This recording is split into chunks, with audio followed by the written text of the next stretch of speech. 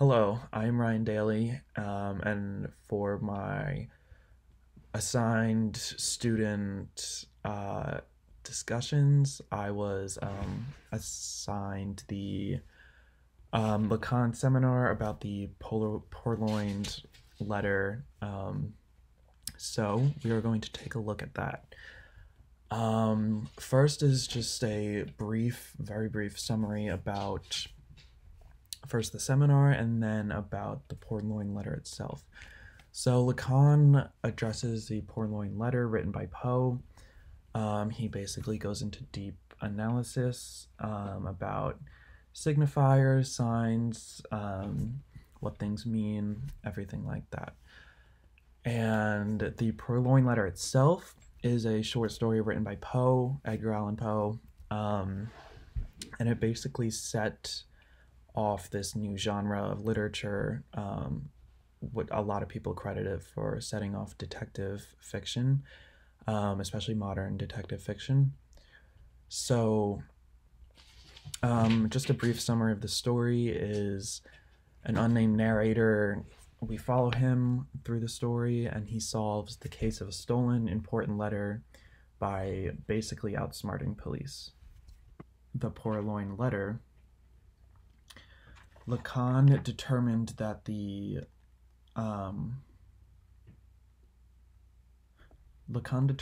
signifier is the letter, which makes people react in certain ways and take on different roles. So basically, we have our detective who sees this as an opportunity to not only solve the case, but he also sees it as the letter as a way to get back at his sort of enemy in a way at the end of the story. And so we have this important figure who sees this letter as a threat to their power, and then we have the person who stole the letter who sees this letter as an opportunity to possibly gain money, gain power.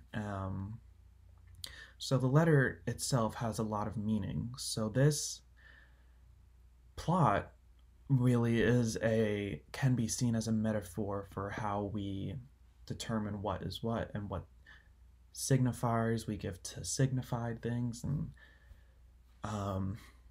that's basically what Lacan goes into.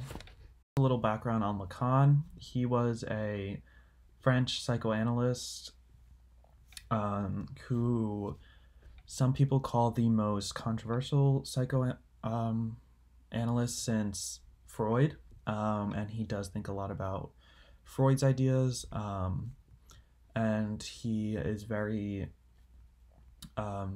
he was very famous in the 1900s for analyzing text, films, and things like that.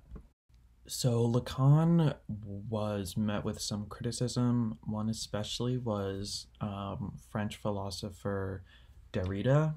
Derrida is very popular for his ideas in deconstruction and analysis.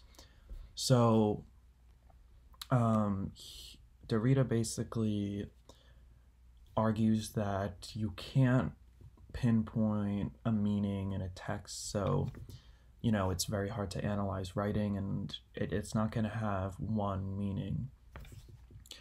So in a way, these two have contradicting points, because Lacan gives meaning to this letter, and he gives meaning to the symbols and signs, and Derrida goes against that, saying you can't give one meaning to it. However, they also, in a way, share similarities, because Lacan describes how the letter can have multiple meanings.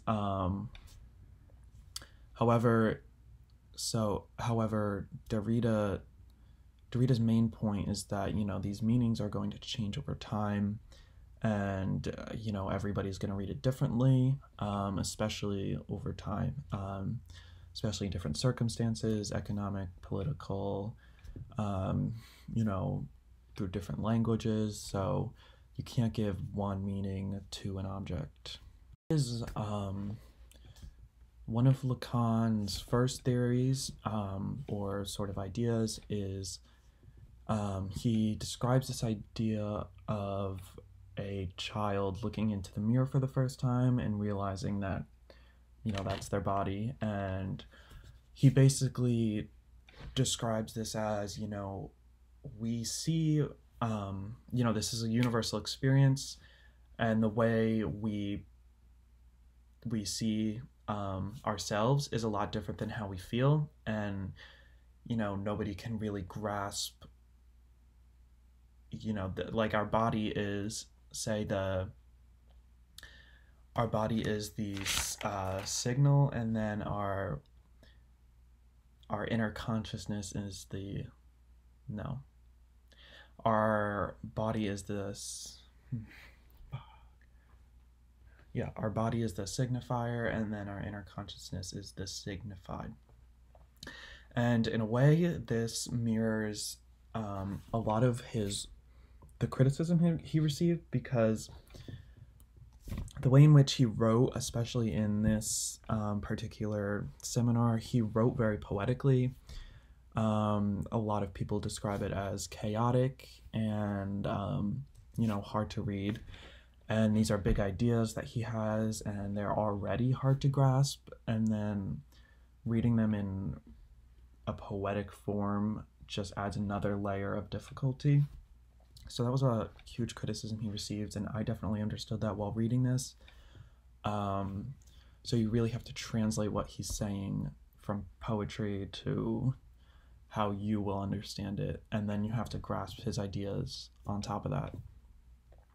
And this, in a way, I think mirrors how he describes how the human consciousness is, all over the place, chaotic, but, it has form, and, this form isn't going to grasp exactly what, like, everything that it is,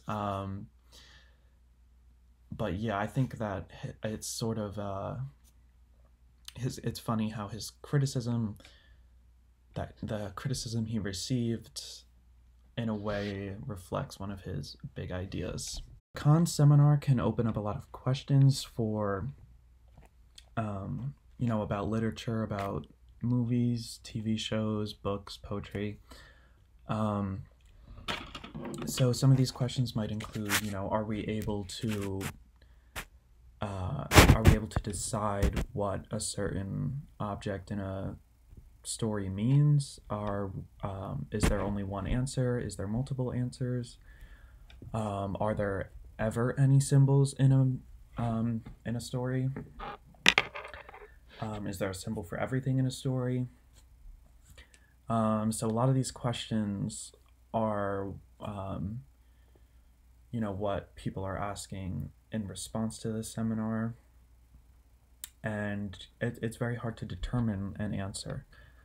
And this can also relate a lot to detective fiction specifically. The detective is always looking for answers, always looking for hidden meanings in things. What does this actually mean? Or what does it mean from somebody else's perspective?